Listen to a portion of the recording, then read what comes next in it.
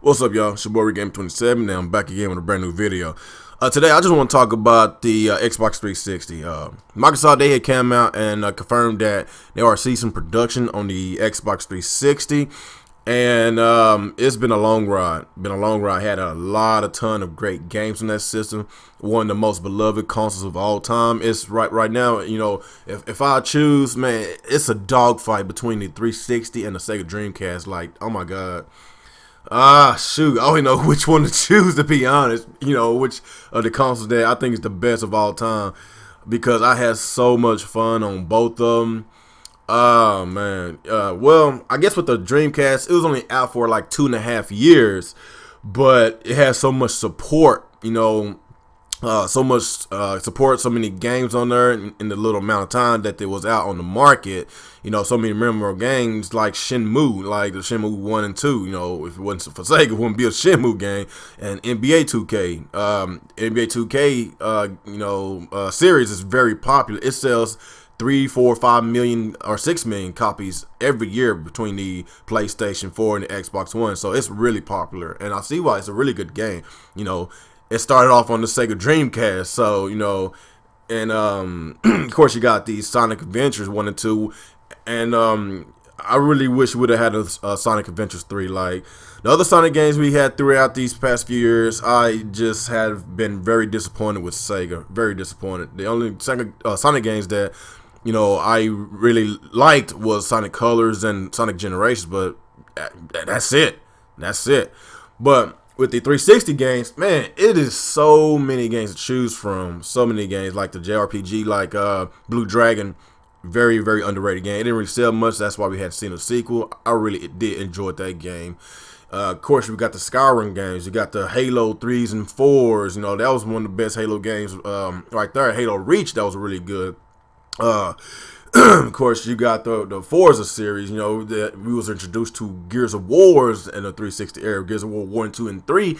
We try to forget Gears of War Judgment, because the way people see Gears of War Judgment is kind of how Nintendo sees Metroid Prime Federation Force. That wasn't no real Metroid game. Just like how a lot of people see the Gears of War Judgment wasn't really Gears of War game, because a lot of people was very disappointed with that game. You know.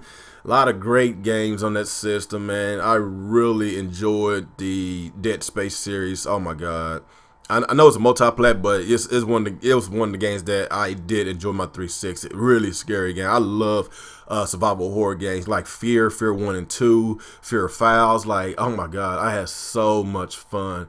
I don't even know where these games are at these days. We're not getting enough of these kind of games that we got last generation. That's why I said, I'm kind of disappointed with this generation, because we are on the 3rd year of this generation, about to be on the 4th year, and we are on the 4th year of Nintendo's Wii U generation. But as far as Microsoft and Sony, they're on the 3rd year. It's coming up holiday, they're going to be on their 4th year. So I really don't see the fun factor that we had last generation. It's so many great games. I can't name all of them. I can't. It's just so many of them.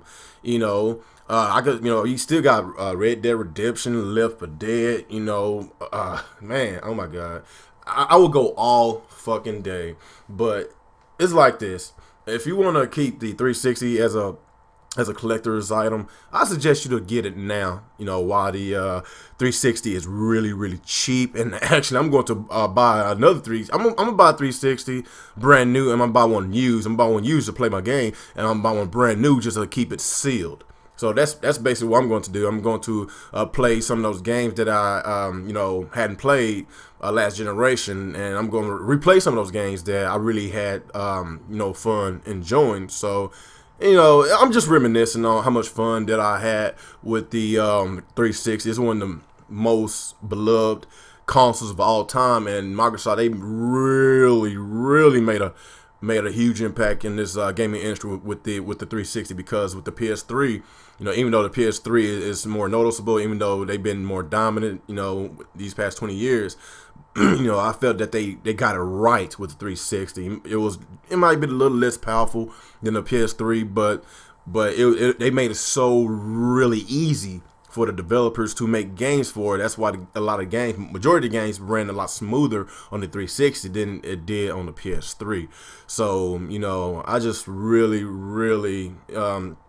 I really did enjoy playing my 360. I probably didn't play it as much as I would love to play it because I was going, doing real life stuff, college, and I met my wife, so I didn't really play as many games as I wanted to. So right now, that's why I'm done playing a whole bunch of backlog games right now. So with them giving us the news that the 360 is no longer, well, I won't say no longer, they're still gonna sell it. They are ceasing production. So like I say, I advise y'all to buy a brand new one, or if you ain't got one, just get one as a collectible item, because I really feel bad because I never kept my Dreamcast.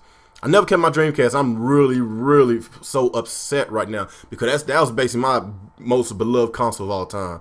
But anyway, guys, I just wanted to give y'all a little quick reminder. I know that this was news from yesterday, but I just had to get this out because 360 was a beast of a console. I love the 360, but if y'all had 360, if y'all really enjoyed it, y'all just give me y'all thoughts and y'all opinions on how y'all feel about the 360. How y'all feel about just last generation as a whole. Like, will any of these games top the 360 or the PS3 games that we had last generation? I don't think so. Well, y'all just give me y'all thoughts and y'all opinions about this in the comment section below. Like, comment, subscribe to my channel, and follow me on Twitter. And once again, this is your boy Gamer27, and y'all have a good day.